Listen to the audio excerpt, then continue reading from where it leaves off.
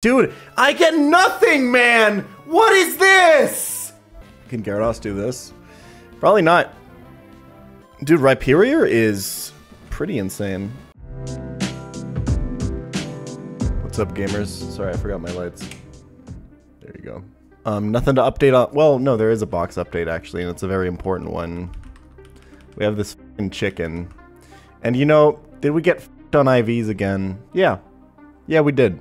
I have, and I'm not kidding, the most insanely free Flannery I have ever seen in this game. The idea is you lead with level 44 Combuskin with Detect, and with Hisuian Arcanine. Arcanine never baits a kill from either of the two leads. And then if we set this to no sun, Combuskin always baits a kill from Sludge Bomb, and from non-Mega Charizard in no sun, always baits a kill from exactly only Air Slash. What this means... Don't forget Fake Out. It shouldn't Fake Out because I don't see a fast kill on it. And it sees a fast kill on Combuskin. What this means is we can Detect turn 1 with Combuskin, Rock Slide with Arcanine, kill Charizard, knock Salazzle into like 21% HP, or Focus Sash if we crit. The Combuskin slot baits Talonflame, I think? Wait, no, how do we bait? Okay, wait. Okay, maybe it's not as free as I initially thought. Could we ever edge to go to 45 after the Charizard kill? Pre-damage? Not in the gym, my friend. Okay, so 45 Combuskin, never gets Stone Edged. And should find a kill from, yes, Talonflame. And then it's Brave Bird plus Sludge Bomb into the Combuskin slot.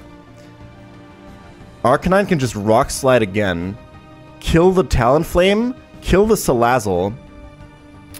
Combuskin switches into Caracosta on a 30% Sludge Bomb hit and a 20% Brave Bird hit. You go to like half. We don't have to figure this out exactly precisely, but basically this works to where Caracosta is now out versus what should be Entei, Solar Beam, and Marowak, Bone Meringue. It sees kill on Arcanine, but it doesn't matter because it sees fast kill on Caracosta doing business. So now we can protect with Caracosta doing business, Rock Slide with Arcanine. We go Hardstone.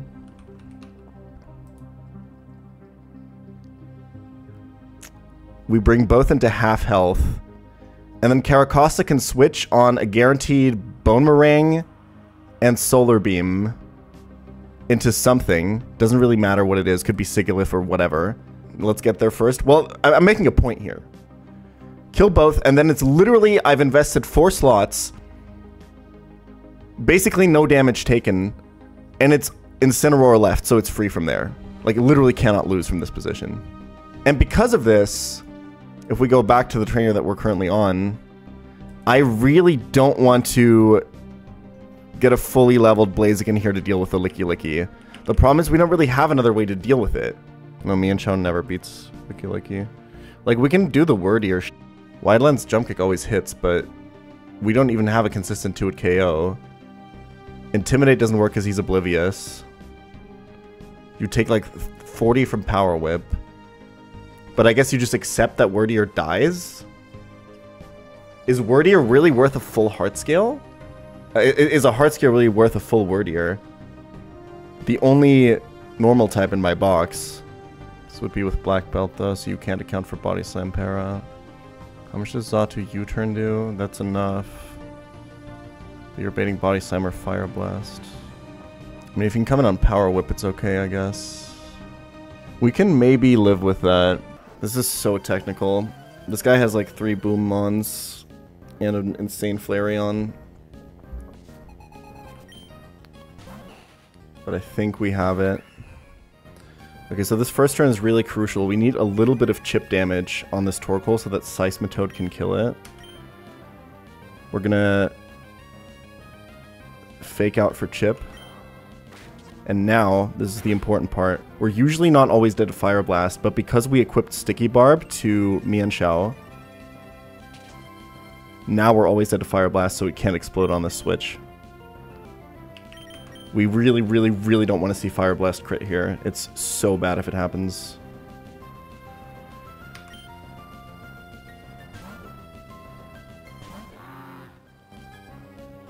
Don't do it. Okay, very good. That's fine. Should be completely okay. So now with Soft Sand and enough chip. Oh, this is really close with burn. It doesn't matter. We have to take this kill. Show fast kill for a Flareon with hopefully only Solar Beam. Please, please, please. Highest roll Flare Blitz is exactly 108, which is the HP I'm going to be at after this burn. I think I just have to risk the Xatu switch. He has to find exactly the highest roll Flare Blitz and click it. But it is first slot. Does first slot mean that he's always going to click it if he finds this roll? Is it true? Okay. So this is 1 in 16 to Flare Blitz. That would be crazy, because there's so many situations where that's insanely abusable. There's no way that's true. Okay, so it'd be 1 in 32 to Flare Blitz here. I have to take it, please. I need it. I really, really need it. Okay. Okay. We are in this. We're gonna do a little bit of chippage with U-turn. We need to get this down to 44%. Because we want to ideally kill it with Arcanine. This is always Flare Blitz or Facade.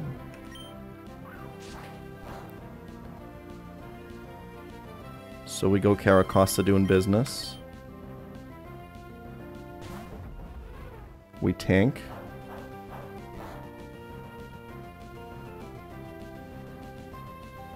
This is always Solar Beam.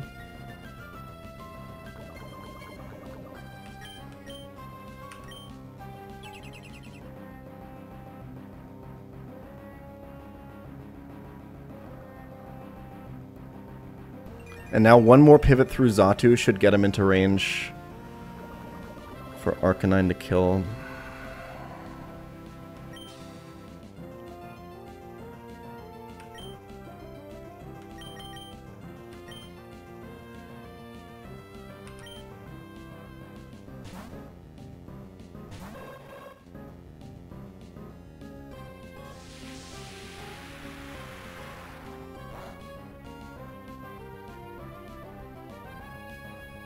HP is fine.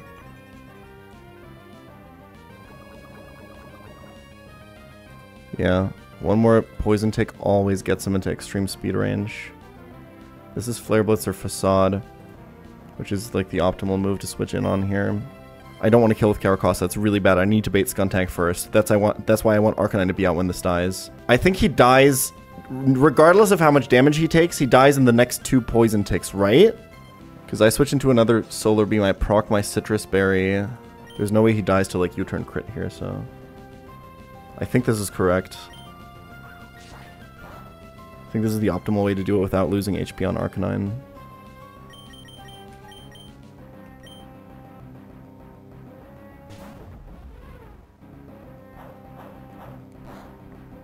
Okay. And now... he never dies to poison here. He could be dead to Aqua Jet, but I don't take this kill because I need to bait Skuntank first. So we go here.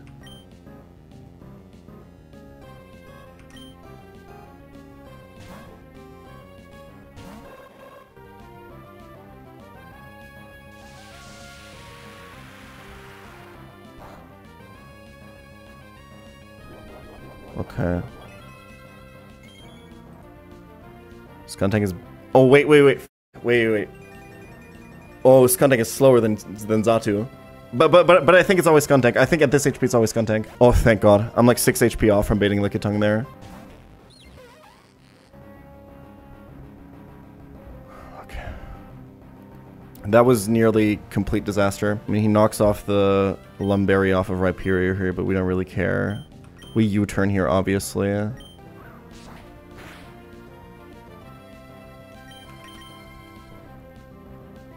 Aftermath should be fine. What do I do if I do get burned? We'll figure it out. Don't do it. Nice. Aftermath damage. This might be random move Lickitung now. But now Lickitung can't boom and Hamilton is full HP.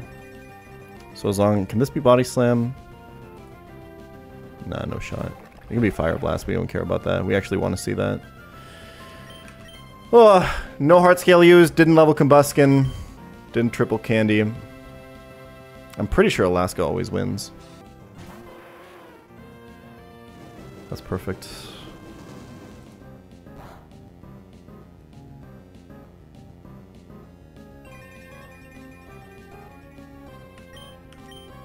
Rock Slide for some chip here, and then I think Rock Slide in close combat always kills.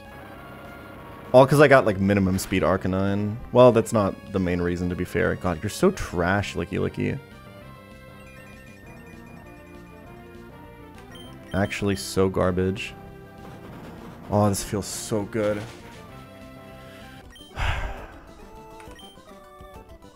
Okay. 2 more fights to Flannery. Well, the next one's really crazy. I think the big problem is I probably just don't have a Blaziken answer, so I probably have to fish on 118 for it, which doesn't even guarantee get me one. The only thing on 118 that beats... Yeah, it's kind of true. I don't know if Tenta does it at all. I don't know if Basculin does anything. I don't know if Bruxish does anything. I'm not sure. But like if I can't find a way out, I can't find a way out. Mudsdale doesn't kill Slowking though. Doesn't quite do enough damage. Because it's minus attack, by the way.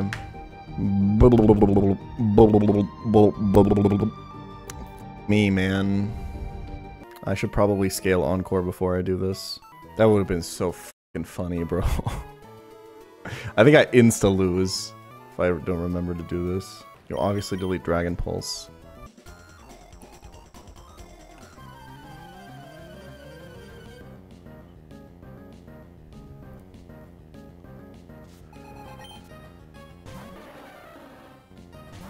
Okay, so this first turn is easy. It's just Soft Sand, High Horsepower, outspeeds and kills this.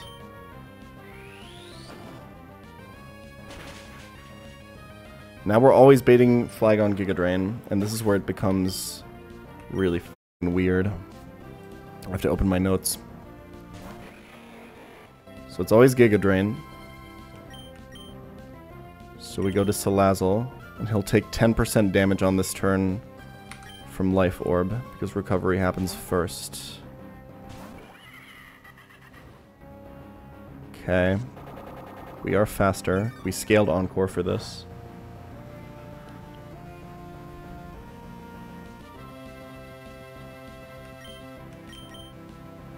Encore, and he takes about 9 HP worth of damage with Giga Drain recovery into Life Orb chip.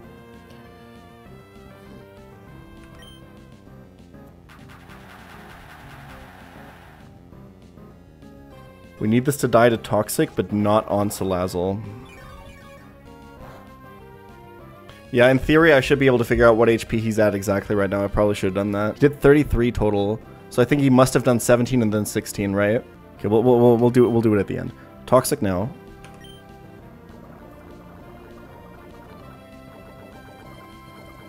See how much he does with Giga Drain.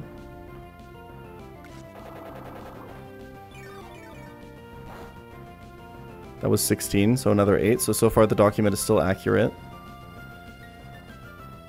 So he takes another 10 from Toxic here. Don't do damage this turn, just click Toxic again.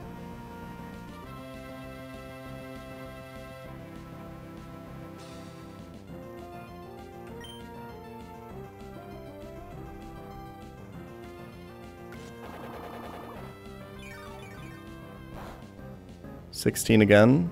So Doc is still accurate, so He takes 29 total this turn. I need to encore now.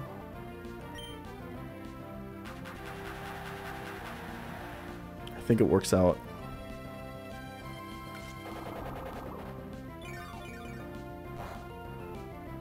That was 14, he recovers 7. Line is off by 2 HP.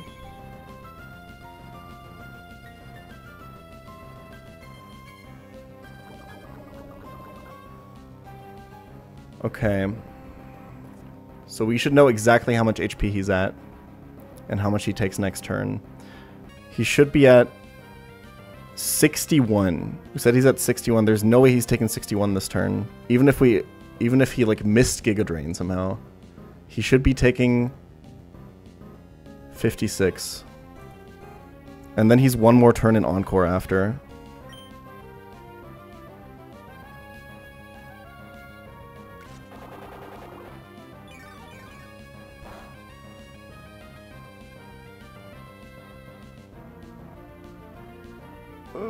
Did I do it wrong?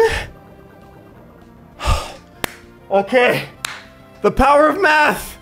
He's still in Encore. We go to Xatu. It's Iron Ball, so it'll always bait Fast Kill from Golurk. Giga Drain crit recovery should not save him. No way.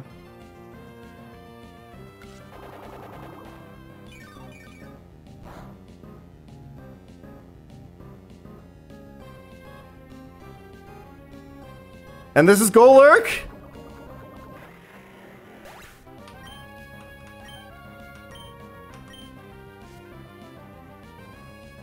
Okay! This is always Shadow Punch. We go here. The reason Torterra has to pre-damage this exactly to where Seismitoad can kill it after, so that Seismitoad can then bait Superpower from Embor. Let's see Earthquake.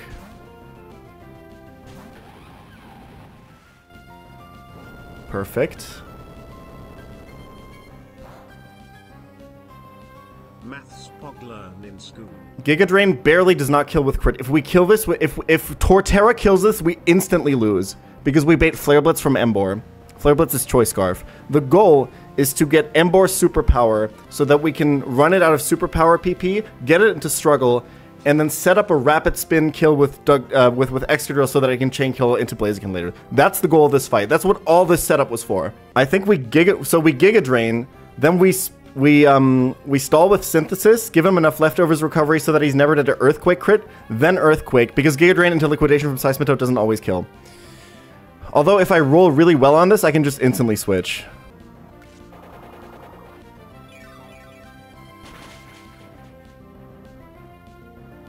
It's like an average roll. As long as he goes into green here, I can't switch yet. And he will go into green. Yeah, okay.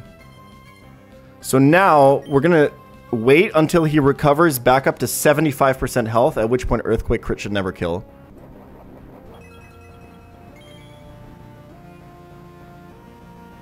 Oh, dude! I don't know. Hope for low roll on this Shadow Punch. You can't crit, we're Battle Armor. That was a mid roll. And I think he always puts us into Earthquake range. We definitely Earthquake here. Giga Drain is a complete punt. Okay. I'm definitely in Earthquake range. He would recover... It'd be 2 turns. It'd be Synth into Switch. That's like 12%. He'd go to 52. I think we should be okay. Because Seismitoad does 56. Potentially.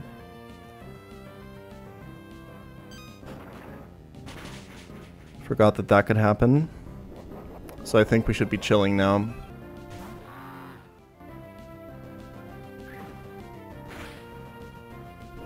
$111. Yep, this is only ever Superpower. I think we did it. Crit didn't matter. It's not over. It's not over. Chill, chill. There's still some more technical stuff. This is still really, really spooky. Can only be superpower and he's going to lock himself in. He's Choice Scarf. We have to count. Okay, so always Zato. There's no other option. The only reason not to do this is for some reason I miscooked this. This is safe because... yeah, Zato just doesn't want to take too many. Because some crits could f*** us. That's 1 superpower. 2 superpowers. He's -2 attack after this.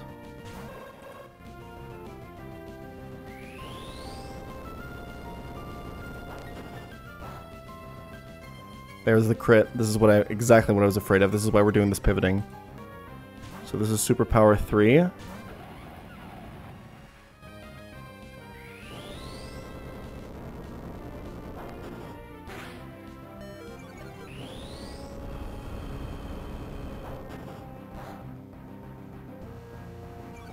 I think I live crit. I think we have it. Yeah. Oh, the pivoting was essential. I'm like 5 HP off from being dead to crit. We slow U-turn on this final superpower.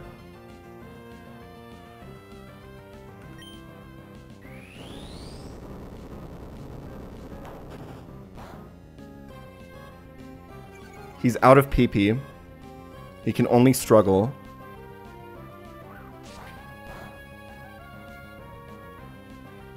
We go Excadrill. He can't even switch now because Excadrill shows a kill on Blaziken in the back. We Rapid Spin. He struggles.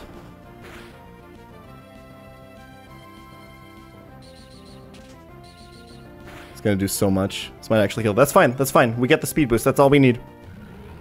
And now we're faster than Blaziken. And now we f***ing kill him!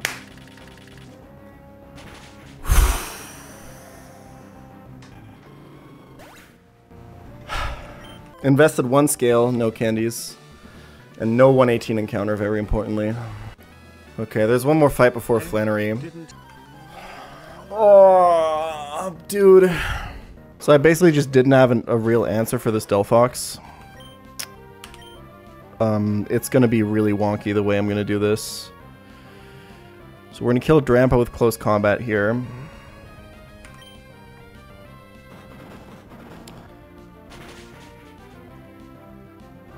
The entire setup is to get Delphox to definitely use Grass Knot on something, and that was almost impossible to get. So this should be Nidoking Earth Power.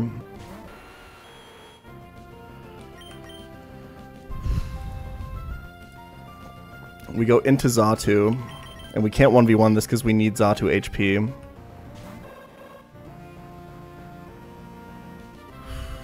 We need to U-turn once for some chip damage. He can substitute on this switch, which is really f***ing awkward. We will deal with that. We have a way around it, I think, even with Black Sludge recovery. This little bit of chip actually matters a little bit. Show me Sludge Bomb here. Ideally, not with poison.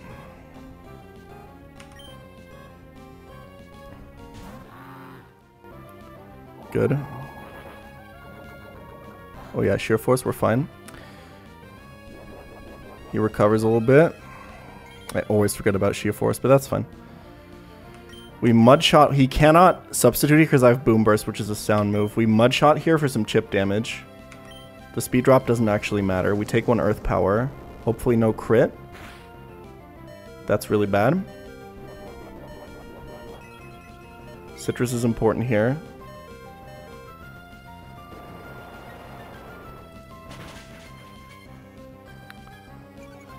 Okay, it looks like we are always baiting Earth Power still.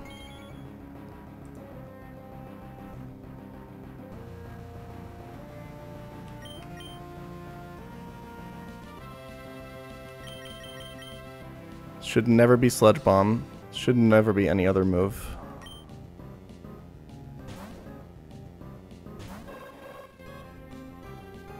Perfect.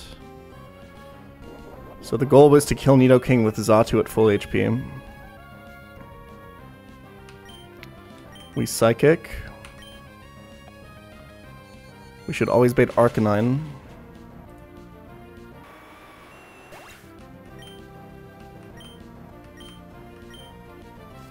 And this is where it becomes really fucking weird. So this is always burn up.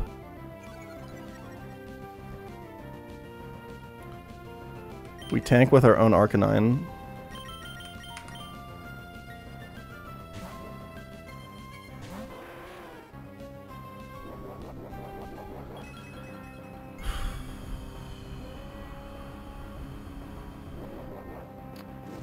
So tank this Fire Gem or burn up. He's now no longer a fire type and he can no longer use burn up. So he can only close combat, Psychic Fangs, sometimes Will-O-Wisp, but not on the Arcanine. The goal now is to land a Poison Powder with Meganium and be at reasonable HP after. Even if I pivot through Xatu, because his highest damage move is not available, isn't it random move on Xatu after? Because, I mean, ideally I want to switch Meganium into a Psychic Fangs, but I'm not really 100% sure. Let's try it. Xatu's at full HP. He goes -1. Crit is fine.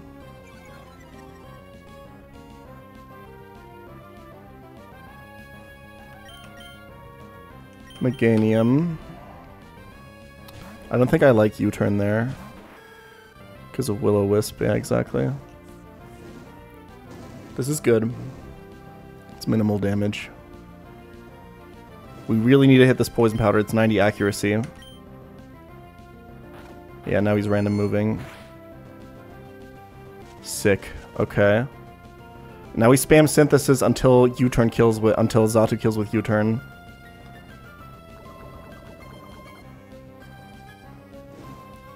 We need to account for Will-O-Wisp though.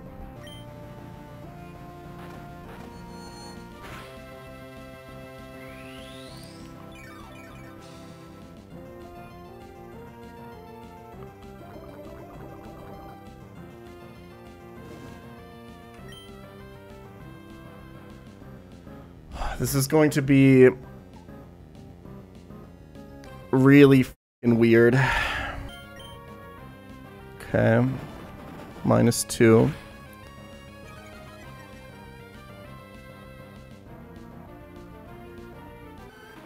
I just need to account for the fact that he can Will-O-Wisp Xatu before I U-turn.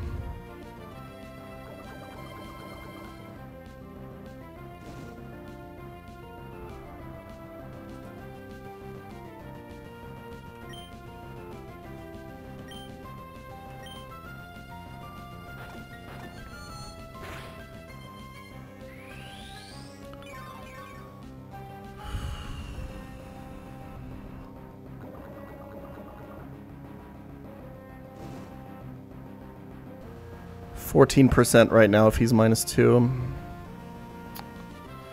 So when do I need to switch? If he dies to poison, it's fine because it's a slow U-turn.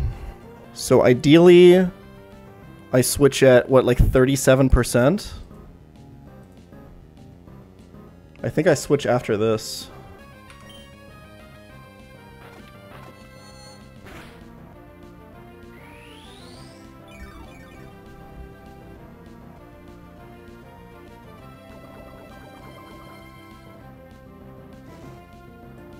I think this is it. All of this is just to get Delphox Grass Knot consistently. I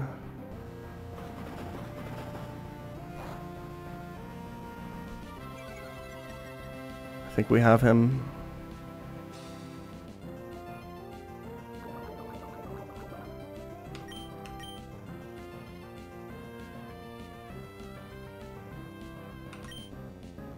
It's fine.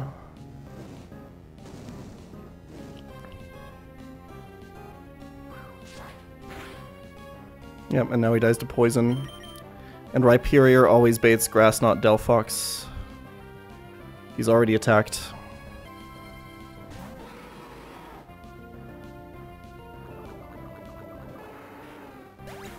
This was like the only way I found to get Grass Knot out of Delphox.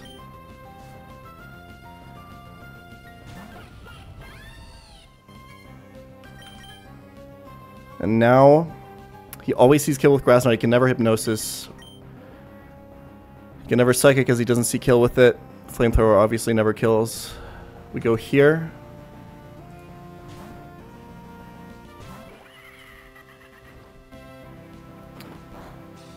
You, Delphox. That's fucking checkmate, bro.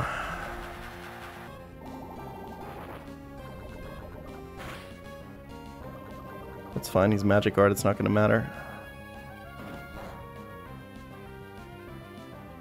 Encore should still be up. And then it's random move Rhyperior, which is why we need to bring our own Rhyperior to confirm Earthquake after.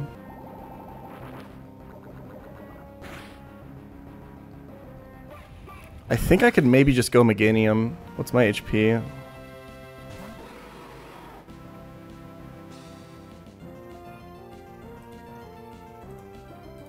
Stone Edge crit does 130. And burn should do, what, like 10? And then I just kill. I had to go Miracle Seed here to kill with Energy Ball. That's GG.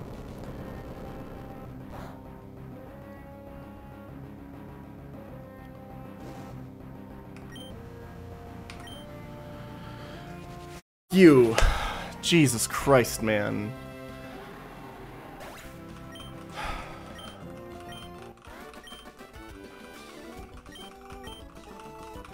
Oh my god. And all this to lead to the freest Flannery ever, I think.